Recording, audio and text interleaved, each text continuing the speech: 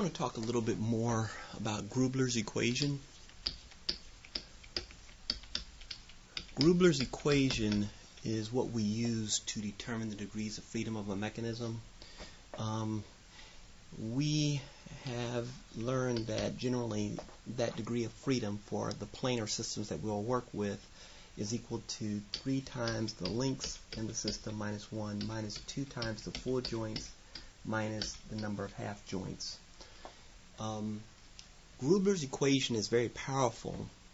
However, it should not be applied without some consideration or some common sense, because sometimes it will generate the incorrect value for the degrees of freedom, and when it does that, we call that a paradox.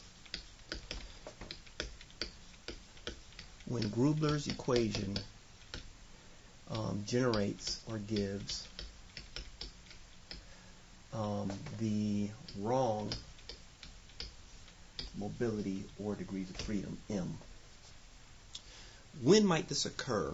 I'm going to show a couple of instances of this paradox and show you how to find these so that you don't run into this problem when you're calculating degrees of freedom for a mechanism. So as an example, let's consider an all-revolute 4-bar. And so I'm going to draw in my joints first. These joints down here at the ground. I'm going to go ahead and draw in the links.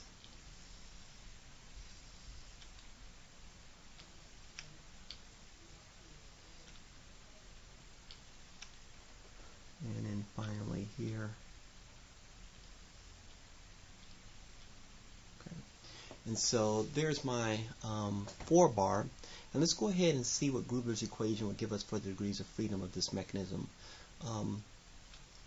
The number of links that we have, so we'll count our ground link, this link 2, this link 3, this link 4, and then we're going to count up our full joints, of which there are one here, here's a second one, third one, fourth one. So we have 4 full joints. These are all revolute joints. We have no half joints. And so if we go back to Gruebler's equation for this particular mechanism, we'll find that M is equal to 3, 4 minus 1 minus 2 times the full joints, of which there are 4, minus 0 half joints. And let me just go ahead and say that for this particular case, in which there's no half joints, 4 full joints, 4 links, we're going to get a degree of freedom of 1. And that's great because that is correct. However, what if we had a small change to this linkage, such that the degrees of freedom should still be 1 based on our intuition, kind of just based on common sense? And so again, I'm going to draw in, start with my revolute joints first. This time I'm going to have 3 revolute joints across the top and 3 revolute joints across the bottom at ground. I'll go ahead and draw in those links. Draw 1 all the way across here. And drop in the ones here. These ones up here.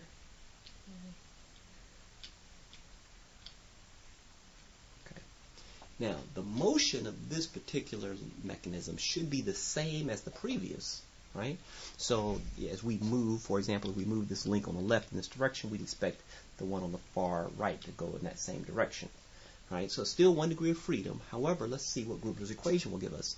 If we go ahead and count up our links, we have a link for ground, 2, 1 big one all the way across, the 4th one that we had before, and now this extra link, link 5. For joints, again, no half joints, but we have a full joint there, full joint here, full joint here, full joint here, full joint here, and a full joint there. And so if we use Gruebler's equation to calculate, we'll find that M is equal to 3 times the number of links, in this case is 5 minus 1, minus full joints, in this case we have 6 full joints, and again no half joints. And so we'll find that our degrees of freedom are 0, and when we have 0 degrees of freedom, that means that we have a structure. No ability to move. However, we know this mechanism does have the ability to move. the way that we know this mechanism can move is just based on our intuition. We just look at it, we can see that motion is possible with this mechanism. So we know that this must be a paradox, because what we know can happen and what we know the degrees of freedom should be is not equal to what we get with Gruebler's equation. This will often be the case when we are dealing with parallel links. So in this particular case, we have this link, and this link. They're all parallel. Whenever we see parallel links, that's a key to us to be on the lookout for a paradox. Go ahead, calculate the degrees of freedom as you normally would using Gruebler's equation, but you cannot suspend your logic.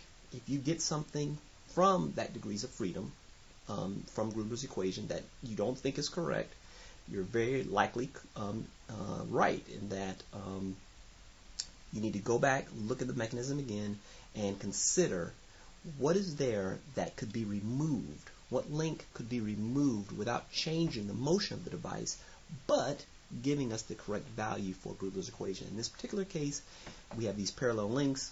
All of them are not necessary. And so let's say, for example, if we removed this one, right, we'd be removing one link, and we'd be removing two joints, and that would get us back to a case of following, where we have 1 degree of freedom. So it takes a little bit of knowledge, a little bit of intuition to be able to look at a device and see that indeed motion is possible, and it's not actually a structure as was shown in this particular case. This will oftentimes also happen when we're dealing with rolling members, and I'm going to show that situation next.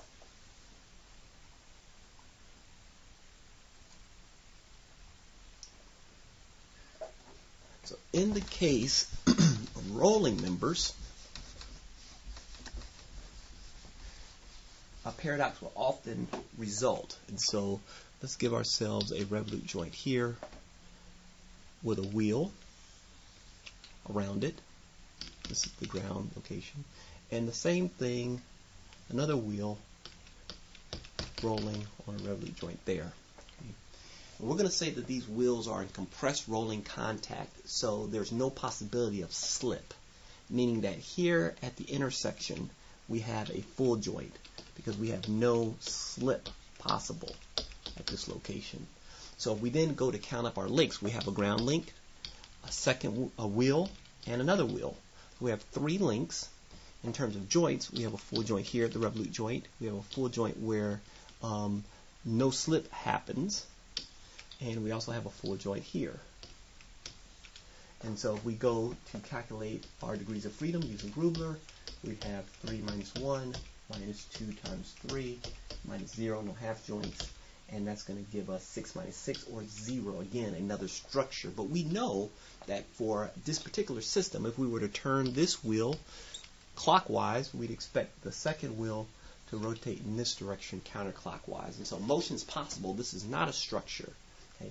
This is another situation where you have rolling members where you will oftentimes see Gruebler's equation give you an incorrect value for mobility. Again, a paradox. And so be on the lookout. Be on the lookout for systems in which there are parallel links or systems in which there are rolling members. We cannot suspend our knowledge when using Gruebler's equation. We must look at the mechanism critically before we accept whatever value for mobility Gruebler gives us. Thanks.